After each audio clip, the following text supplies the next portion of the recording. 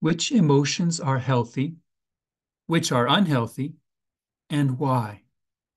This is the subject of my academic presentation, which I gave in 2017. If you find this interesting, let me know in the comments and look for more of my videos on emotions and the meaning of life. I am Andrius Kulikauskas. This is Math for Wisdom.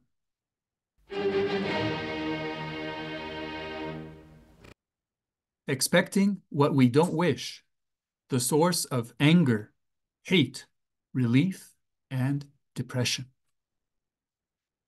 I describe a model of our emotional life which includes an account of moral and social feelings. From this model, it will become apparent that the purpose of our emotional life is to help us understand our expectations, engage them, and learn from them. First, I will show how the consequences of our expectations give rise to a set of basic emotions by which we distinguish ourself and our world. This yields a map of an emotional manifold which we navigate and transform to define and redefine ourselves. Next, I will explore how our morality arises from our expectations about our expectations, and especially our fundamental wish to consider us all as one self living in different worlds, rather than as different selves living in one world. In particular, we experience healthy emotions, including sadness, when we expect what we wish. But unhealthy emotions, anger, hate, relief, and depression, when we expect what we don't wish. Finally, I will show that by studying poems, we can learn how all manner of moods and feelings can be evoked, reproduced, mulled, described, and shared as transformations of the boundary between ourself and our world. In summary, I will describe our emotional life as our experience of an emotional language which transforms our emotional manifold. A first step is to model our most basic emotional responses. I started with 6 responses, which are essentially those which psychologist Paul Ekman found can be observed in the faces of young infants, namely happiness, sadness, excitement, surprise, fright, and disgust. What is the simplest way that I might evoke these responses within myself? I once read that we are struck by existential sadness when our deeply held assumptions turn out to be wrong. So I imagine myself as a child playing with alphabet blocks. I would pick up a block, guess what letter was on the other side, and see if I was right.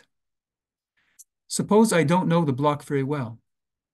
If I guess wrong, then I am surprised. But if I guess right, then I am excited. However, if I know the block with absolute certainty, if I can't imagine I could be wrong, if myself and my world depend on that, and yet indeed I am wrong, then I feel devastated. But if I am right, I feel content and assured. And so by such introspection, it is clear that our cognition grounds our emotion.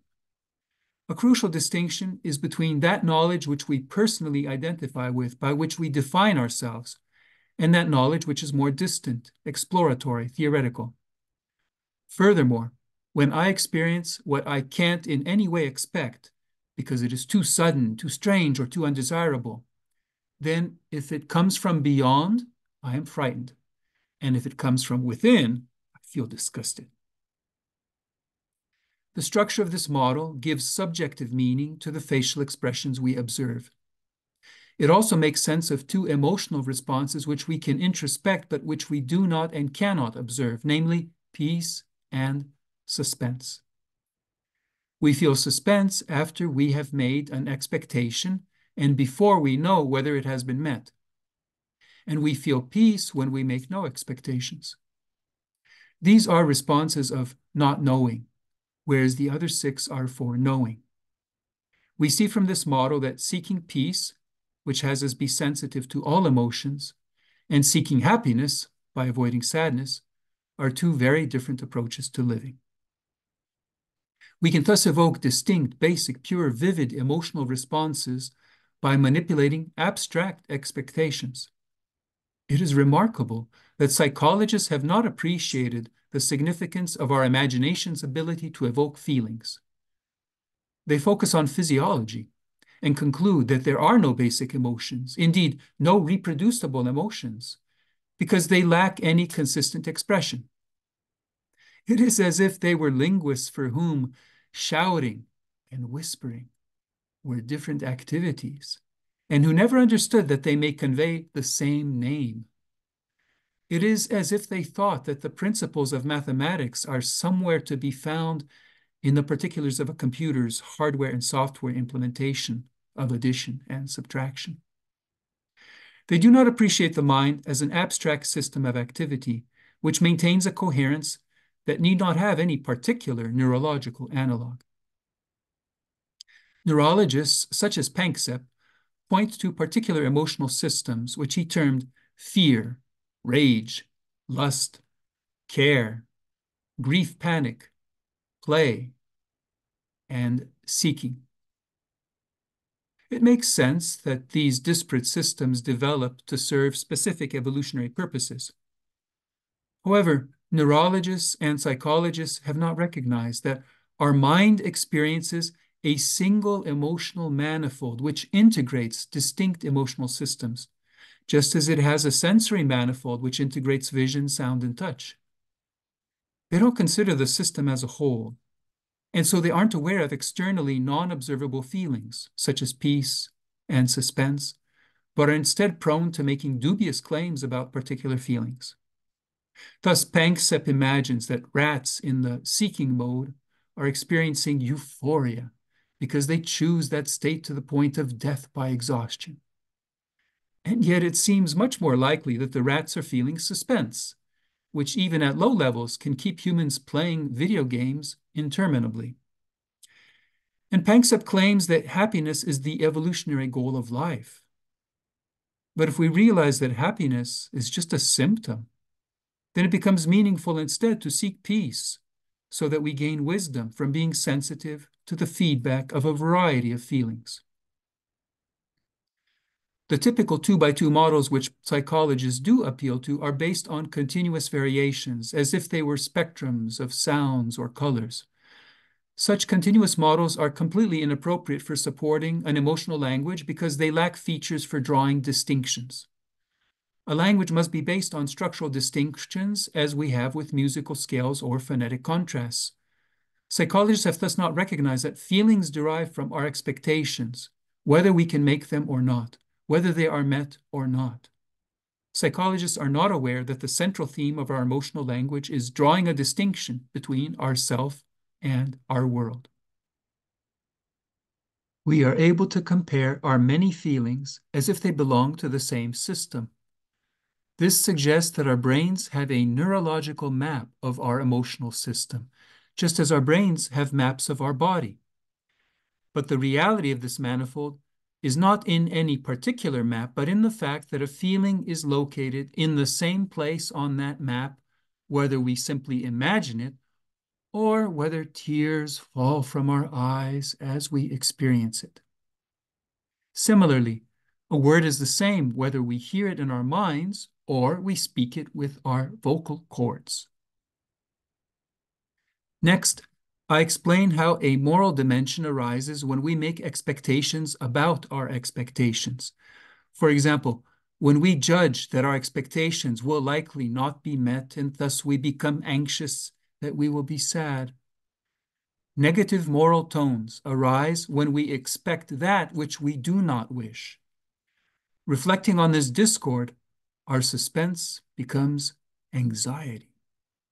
If our suspicions are confirmed, then we feel hate rather than sadness, and anger rather than surprise. If our suspicions are refuted, then we feel relief rather than excitement, and depression rather than happiness. For example, if I expected to find my bicycle where I left it, then I will be surprised if I don't. But if I expected it to be stolen, then I will be angry if it is, but relieved if it is not. If I expect my sweetheart is true, and I will be distraught if she is not. But if I expect her to be unfaithful, then I will feel hate if she is unfaithful. And if rather she is not unfaithful, then I will feel depressed, because I have meanwhile invested myself in a mistress who I do not care for. Similarly, if I turn my back on my dream of becoming a movie director, and I commit myself to working in a factory in Ireland, then I will feel depressed, entrenched, and incapacitated if I do have the chance of going to film school. We thus find that depression occurs precisely when we could have been happy, because what we wanted to expect actually happened. But instead, we feel incapacitated because we wrongly expected what we did not want. We feel positive moral tones as the impossibility of negative moral tones. For example, if we only expect what we truly wish for, then we feel love as the impossibility of hate. If we perceive that everything is outside of us, then disgust is impossible, and so we feel beauty. If we perceive that everything is within us, then fright is impossible, and so we feel intimacy. Thus, we feel love, beauty, and intimacy not as our own emotional responses, but rather as afterglows emanating from our environment, loving, beautiful, intimate. Our expectations are essential as we learn in life, taking a stand, following through, and reflecting. Our feelings give us feedback on our learning. Are we being, doing, and thinking correctly? When we are being as we should, then our expectations match our wishes, and so we are sensitive, but otherwise insensitive. When we are doing as we should, then we are meeting our expectations, and so we are feeling positive, but otherwise negative. And when we are thinking as we should, then we have let go of our expectations. We are not prejudiced by ourselves and our world, and we feel at peace, not riled. Thus, we can embrace our expectations to inhabit ourselves and be sensitive in our world. We can respond wholeheartedly, and we can then let go of our expectations to be at peace and think fresh. Our emotional life allows us to consider ourselves in this world. Who do we take ourselves to be? Are we all simply one and the same being who inhabits a variety of worlds? Or are we a variety of beings together in the same world? Accordingly, do I choose to live as a person in general, doing what any good person ought to do? Or do I choose to live as a person in particular and focus on what is specific to me? Our emotional life frames this fundamental moral choice by allowing us to identify ourselves with all or with one. I find it helpful to contrast us in conditions with God beyond conditions. This unconditional God wishes for conditional good. God wishes for nothing, is self-sufficient, but we have bodies with needs. God wishes for something, is certain, but we have minds with doubts. God wishes for anything, is calm, but we have hearts with expectations. God wishes for everything, is loving, but we have wills with values. In general, God lives by not knowing, but simply wishing. And similarly, we don't know what we should be doing in life, but we are creatures of expecting and knowing, and we do know when we go astray. Our paradoxical challenge in life is to focus on that knowledge, our own personal deepest value in life, which directs us on that path of not knowing, but wishing. Our body, mind, heart, and will offer, in the form of pleasure, that image of what is desirable, but it is only an image, just as we might see ourselves in a mirror, and even our own self is but an image. Likewise, pain is but an image of what is undesirable. We are free to transform or even ignore our sense of pleasure and pain. We are free to identify with a God who has taken up our conditions, but is truly beyond them. We are free who we choose to take ourselves to be. What do we truly want? We can study our feelings to infer what our expectations must be. I studied Jesus' emotional responses in the Gospel of Mark to deduce Jesus' expectation that we all are one. I imagine that we all wish to live one with God and all. We are sad to be one with nobody, surprised to be one with somebody, excited to be one with anybody, and happy to be one with everybody. The moral distinction between an inclusive self and an exclusive self is evident in emotional responses arising from expectations about expectations. An inclusive self naturally honors each individual as the best interpreter of their own expectations. Feelings of self-assuredness, guilt, and humility are healthy in that they ignore outside views and assert our own internal rationale for what it means for us to meet or fail to meet our expectations for ourselves, or not to be able to make such expectations at all. In contrast, pride, shame, and resignation are accepted or imposed from an external point of view. Inducing and embracing these feelings is empty and sinful in that they do not foster self-knowledge and self-governance, but instead subject one to the whims of society. Yet people often accept such externally defined feelings, perhaps because they are less intense in their accountability than internally defined feelings. Both empathy and sympathy have us honor another person's expectations. However, empathy has us feel the same emotions because we place ourselves in the same shoes. We draw the same relevant distinctions between the self and the world. Indeed, empathy has us expand our own sense of self so that we identify more broadly. Instead of feeling surprised that somebody died, we feel sad with their children that they did. As our self grows, our life feels ever more personal and serious. In contrast, humor is a strategy that has us escape sadness by shrinking ourselves. What was sad is simply surprising when we put some distance on it. This disappearance of sadness is what feels funny and makes us laugh. If sadness is hard to bear, and we seek to avoid it, then humor is much better than hate. However, sadness is a healthy emotion, and humor for its own sake easily veers into hate. Our self is what we know, and our world is what we don't. We are destined to grow forever by expressing what we don't know in terms of what we know.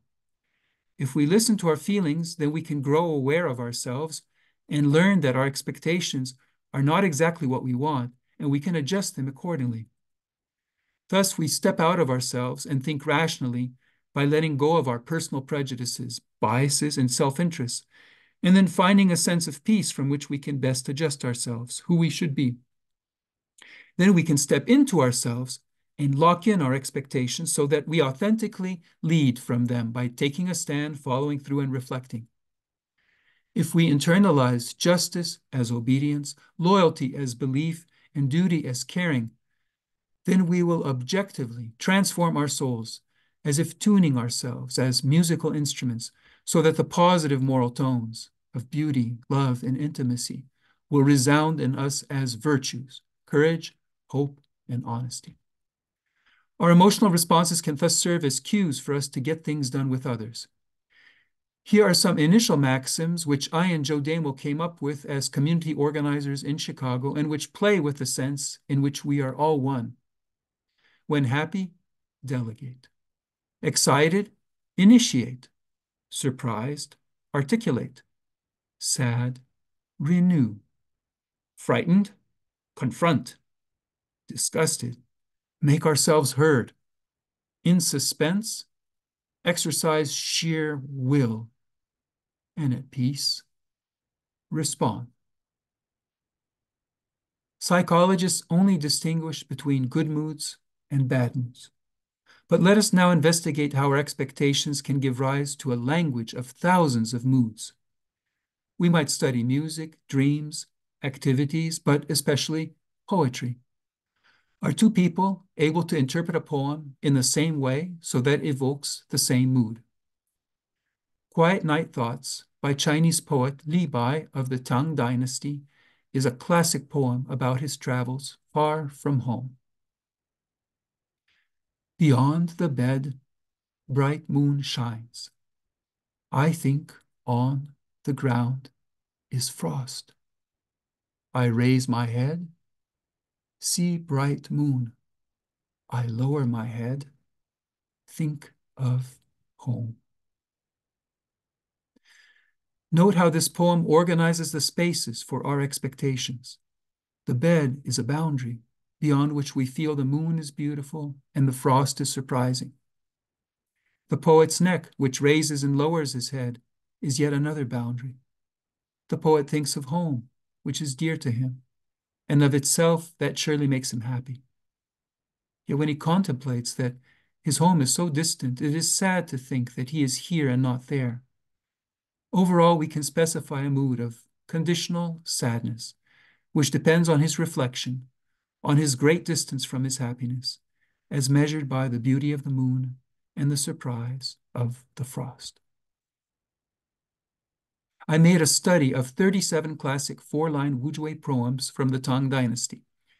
Each poem made use of one of 6 different transformations of the boundary that defines the self and the world, which are familiar to geometers: reflection, shear, rotation, dilation, squeeze, and translation. These transformations are 6 ways of enriching a geometry.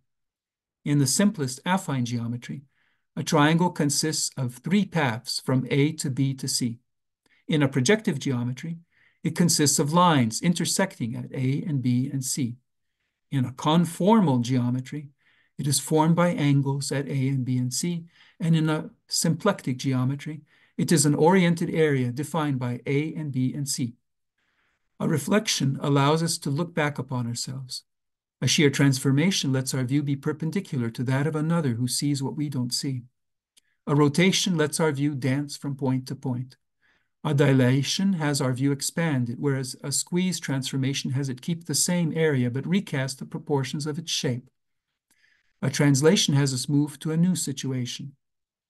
I simply wish to suggest that conceptual geometry is the key to an interpretation of the situations which define the boundary between ourselves and our world, which determines our mood. We are usually not consciously aware of our expectations, but our emotions make us aware of them at the relevant time. By listening to our moods, we can tease apart our expectations and transform unhealthy ones into healthy ones, so that in every way we expect what we truly wish. We grow more sensitive, and also our principles prove more sound.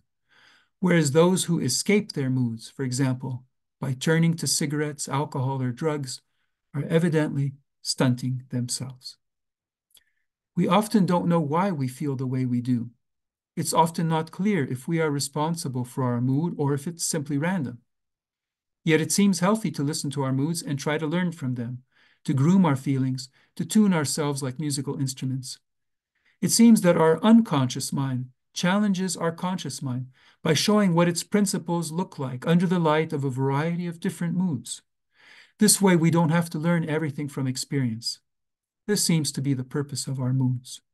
A Chinese poet's principles may lead him to journey to some distant province, and yet his moods may have him question himself. I invite us to work together to analyze hundreds of poems and discover a geometry of moods. Thank you to Sylvain Poirier for his online notes about geometry, from which I made use of the 6 transformations he described. Thank you for watching this video. Please go to mathforwisdom.com or simply read the description to this video to learn how you can join our Math for Wisdom discussion group and our study groups. Thank you for liking this video, for subscribing to this YouTube channel, and for supporting Math for Wisdom through Patreon. Being a part of Math for Wisdom has been fantastic. It's so easy. You just go to Patreon and you sign up. It takes 2 seconds. Go ahead and give it a try.